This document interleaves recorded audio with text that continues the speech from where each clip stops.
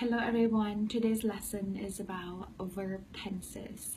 So in Khmer, there are 4 verb tenses that you need to know, and they are present, past, future, and present continuous. So to make a present tense into a past tense, you simply have to add the word Baan in front of the verb. And for future tense, you simply have to add the word Nung in front of the verb. And present continuous, you simply have to add the word Kompong in front of the verb. For example, the verb eat in English, in Khmer, Kñom, this is present tense. And for past tense, we have ate.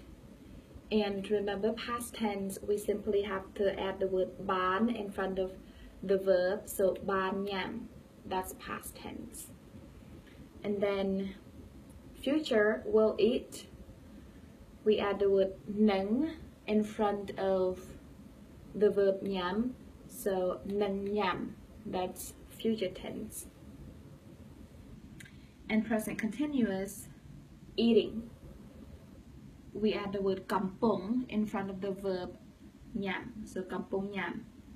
For example, let's use the phrase I eat pizza. In Khmer, Kñom Kñom pizza. This is present tense. And past tense is I ate pizza, Kñom Baan Kñom pizza. And for future, I will eat pizza. In Khmer, Kñom Nung Kñom pizza.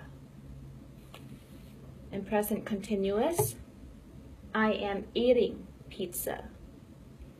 In Khmer, Kñom Kompong Kñom pizza. Present tense, I go to school.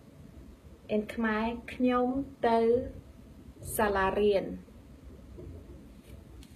Past tense, I went to school. In Khmer, Kñom Baan teow, salarian. Future tense, I will go to school. In Khmer, Kñom Nung teow, salarian. And then present continuous, I am going to school. In Khmer, Kñom Kompong teow, salarian. Let me know what you think, and if you like this video, give it a thumbs up and subscribe below. Thank you. Bye-bye.